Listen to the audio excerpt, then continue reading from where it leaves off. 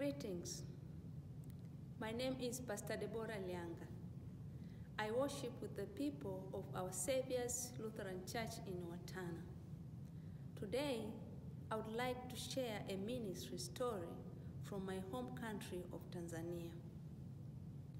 For over 30 years, congregations throughout the southeastern Minnesota Synod have shared a deep relationship in Christ with the people of the Central Diocese of the Evangelical Lutheran Church of Tanzania.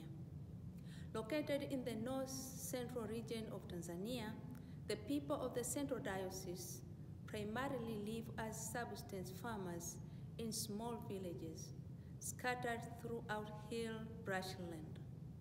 The ministries of the Central Diocese include congregations, medical facilities, 3 secondary schools, a Bible Institute, and a variety of communities ministries, all aimed at increasing the quality of life for local communities.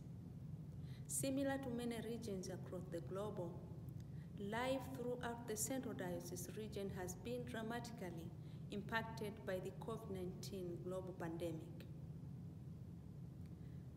The Hadzabe people are one of the last hunter-gatherer societies in Africa. Over the past several years, the region's resources have become greatly depleted, primarily due to the climate change and community development.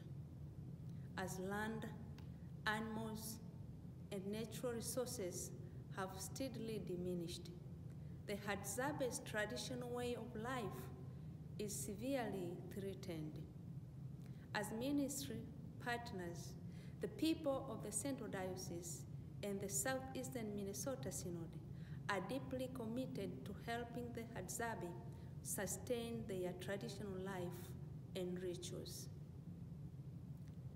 During the 2019 Imbasifa visit with our friends in the Central Diocese, Synod partners and lay people witnessed this ministry as we experienced a day in the life of the Hadzabe people. As our vehicles approached the remote village, we were escorted by throngs of people in traditional dress, welcoming us with song and dance. After sharing a meal, we worshiped together under a large shade tree. The worship was loud and joyous, full of song and dance, and over a dozen baptisms. As one body in Christ, we shared our abundance with one another. Boxes of food and clothing were made available to the Hadzabe people, while our Synod group each received a hand-sewn shirt or dress along with a leather bracelet. We snacked on dried maize, shucked and harvested by a young woman as she sat on a boulder, pounding the maize into flour. We toured their homes, some stone or brick, other constructed of leaves and branches leaning against the base of a tree.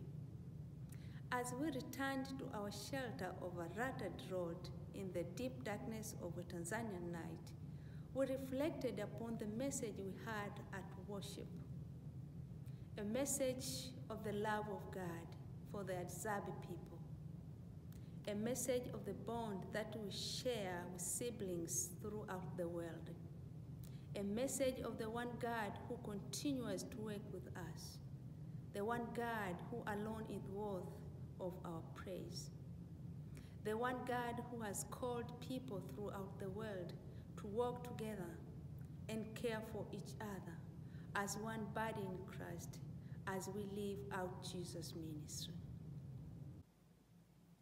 The dollars given through the 40 Together initiative during this season of Lent will equip the Central Diocese to be able to continue the important work of supporting the Hadzabe people, as well as providing more livable pastoral salaries for their church leaders. Your generosity will ensure that the diocese's commitment to education, healthcare, and congregation and community ministry is sustained throughout this season of COVID-19 and beyond.